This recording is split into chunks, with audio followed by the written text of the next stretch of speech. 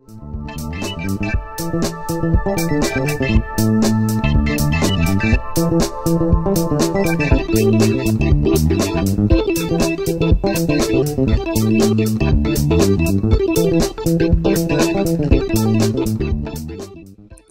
raw girl in a toxic world.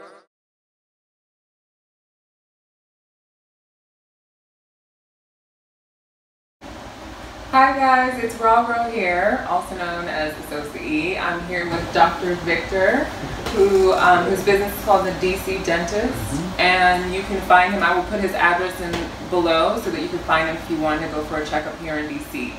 I just want to ask him a few questions about.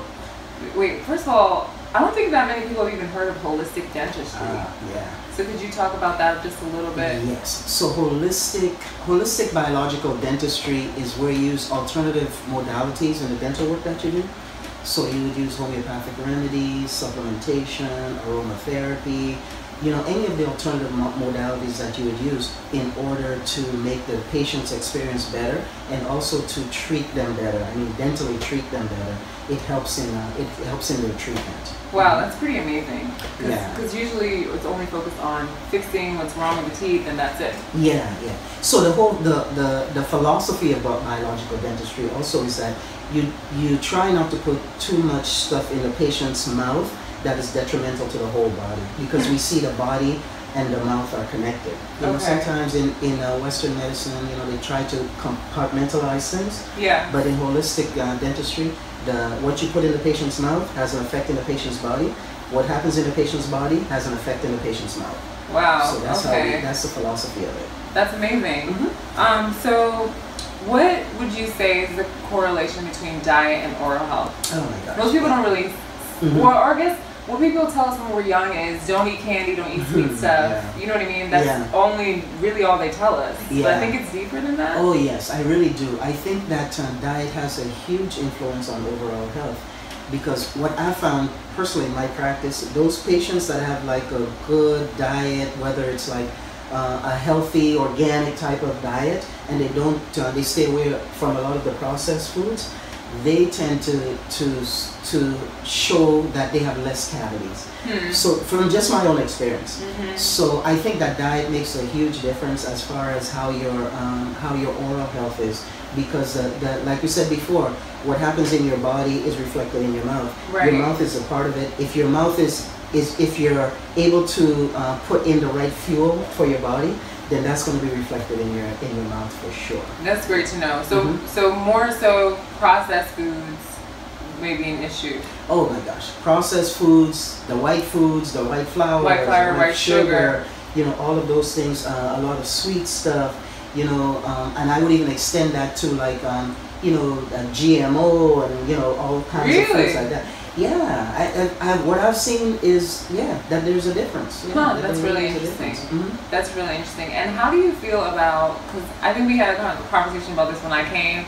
But how do you feel about the whole fruitarians and raw foods that eat tons of fruit? Yeah. That's still also a problem. Yeah, you have to be careful with that. Because the fruit is still sugar.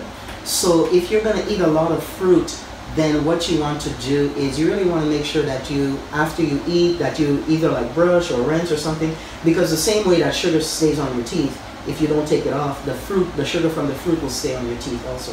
So you really want to make sure that when you do that your oral hygiene is still pretty good. It's good that, because we talked about putting stuff in your system, it's good to put fruit in your system as opposed to sugar, but we have to understand that there's still sugar in fruit. And then that is something that's really detrimental to our teeth, is sugar. Okay, that's good to know. So I have a really popular video on mercury removal. You do that, right? Yes. Okay, so can you talk to us a little bit about mercury removal? I had my own crazy experience with it. Like, once I took them out, it changed my life. Seriously, It was really bad. Yeah. But why is mercury so bad? Why do dentists do that in the first place? Are people still doing that? Yeah, I think some people are still doing it, but majority of the people have stopped putting in mercury. But there's still a lot of mercury that's in people's teeth from when they were placed before. Yeah. So we see that there's like an issue with mercury, because that's something that you don't necessarily want to have in your system. And the thing is with With dentistry, when you put something in somebody's mouth, it's in there 24/7. It's not like you take it out. So it has like a constant effect. So that's why you really want to be careful what you put in there. Right. Because you don't want it to have a detrimental effect. You're trying to help somebody and then you put something in there that's like bad for them.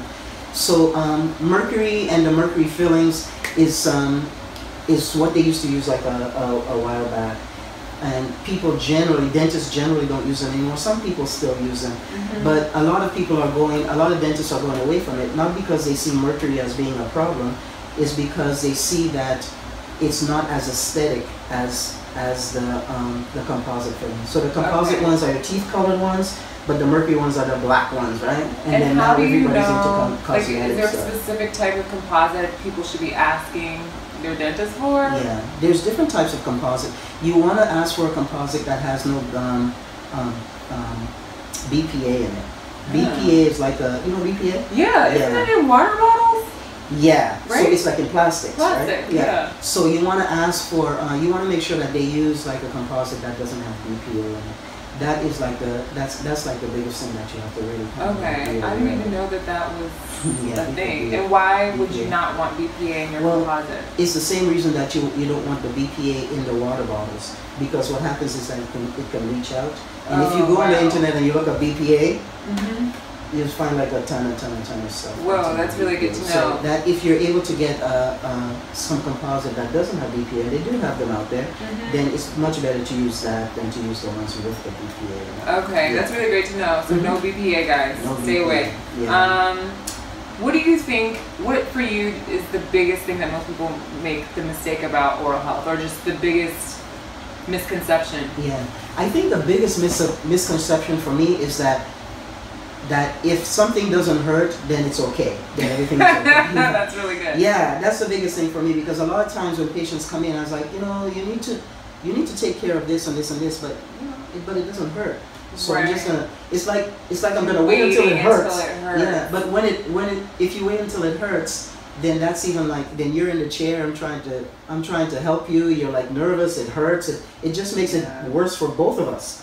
So what I would say is that prevention is the very best way that in dentistry and in our office and our philosophy, it's prevention. If you could prevent stuff and head stuff off before it hurts, then you're in a much better place. Your dental visit is a lot like better. It's a lot calmer. You're not in pain. You're not like suffering. Right. It's a much better way to do it. But how do you know? I think that was the perfect answer to that question, because like I don't know, I think about the same way. I'm like, if it doesn't hurt, I should be hurting. But like, how am I supposed to know that I'm in problem area? Yeah. Like, so then that's when you go to the dentist, and then they can tell you to make sure that I'm getting checked. Yeah. So then that's the other thing. You go and you get regular checkups just to make sure that everything is okay. Okay. Because then if something changes, if something happens, then at least we can head it off before it becomes a problem. And then the X-rays are going to tell you. Because the stuff that you could see with an X-ray, you can't see that stuff with your naked eye. True. So it helps that you're able to look at that, and then you can tell the patient, okay, well, let's do this and this and this before it gets to be an issue. Okay. But I must say, honestly, really what you want to do is when you go to the dentist, if you don't have to, it's best if you just do prevention and maintenance and not have to do a lot of dental work.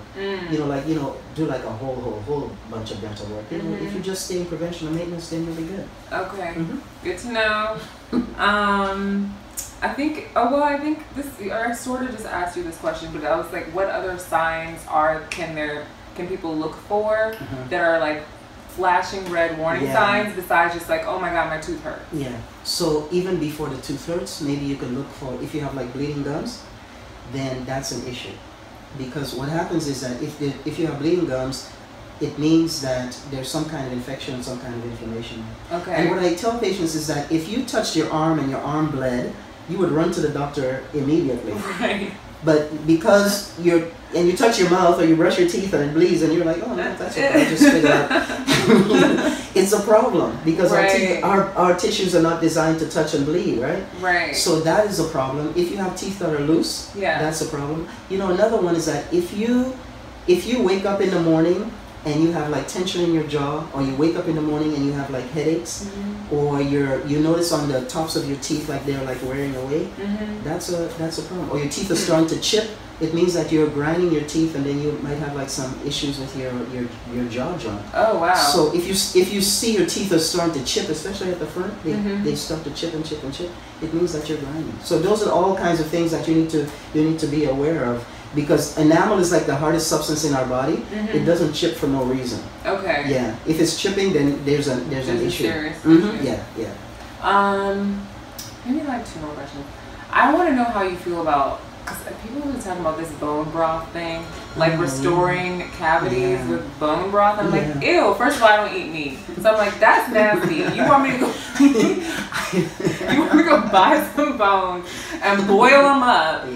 And drink it, like that's just I just want to know what your thoughts are. I assume the process on that is that I guess there's calcium in the bone. Okay. And then the calcium, when you drink the calcium, I guess you're going to uptake that calcium and it's going to go to your teeth. I assume. So you think it's mostly about the calcium, I which believe you can so. get from vegetables. I don't know what else it could be about with the bone broth, but I think that's what it is. They say what I've heard from some people who talk about this is, they say it's something about mineralizing the body or the teeth, or remineralizing. So you can remineralize. I mean, but the thing is that with remineralization, I don't know how bone broth works, because I mean how well it works, but you're able to remineralize sometimes when the cavity is just really, really, really tiny, really small, really just starting. There's a product, there's a paste that we use sometimes that's called MI paste. Like M and I. That's the one you showed me last time. Yeah. So that has like calcium, it has like potassium, it has all kinds of stuff in it, so you can remineralize. But if you have like a big cavity, then there's no remineralizing to get that fixed. Okay. Yeah. Last question. I want to know, because I do a lot of stuff about longevity. I have a class called Staying Ageless, and it's like all about like how to live long, etc. Beautiful. And I know one of the biggest things as you get older is like, I don't want my teeth to fall out. Like, so how do we make sure as we're young, and as we get older, that our teeth actually don't fall out? Wow, that's an excellent question, because the way that you do that is making sure that you have enough bone around your teeth, right? So in dentistry, bone is so very important. If this is the root of your tooth, it sits in bone like this. So this is better than this. The way that you get the bone to stay like this is by doing the brushing, the flossing, and coming to see the dentist. That is the biggest thing about keeping your teeth. If you're able to keep enough bone around your teeth, you should be able to, we tell our patients, you should be able to keep your teeth for the rest of your life. Okay. You really should be able to keep your teeth for the rest of your life. So really brushing, flossing. Yeah. Because the things that decrease bone in our mouth is that if we have bacteria, like if you have like those bleeding gums, and if you have like bacteria, because the bacteria eats away at the bone. Okay. And then so if it's like this, then the bacteria will eat the bone and eat the bone until it gets closed. So if you keep it clean and healthy, then you have like a much better chance. There's no reason then you shouldn't be able to keep it. So that kind of makes sense to me though, because whenever I've seen anyone with like rotting teeth, it's more than one. It's not like it's just one. So it's clear like an infection has happened, right? Or something. Yeah, and then it's so important because as we start to age and as we start to live longer, as we start to live more healthily, we want to be able to, if we're going to live till an older age, we want to live a good quality of life, right? Yeah. So you don't want your teeth to be dropping out and you can't eat and you have to have dentures. I mean, why would you want all that? Yeah. Keep your own teeth, keep it healthy, just like your body, right? Right. You do stuff to prevent stuff from happening. You have to do the same for your teeth. And your patients, your people that come to see you should be able to do that. They should be able to keep your teeth. And by the way, I think that's a great concept, that longevity concept that you have. That is really awesome. Thank you. It's good. Good. Thank you so much, Dr. You're Victor. welcome so much. Alright guys, so check out all the links below. I'm going to put a link to his website and his address and anything. And what's the best way for people to make a new appointment? Just call? They can call the office. Just call the office. I'll put the number there too. You can even make your appointments online. Okay, online too. Alright guys, thank you. Okay. Bye. Bye. Thank you.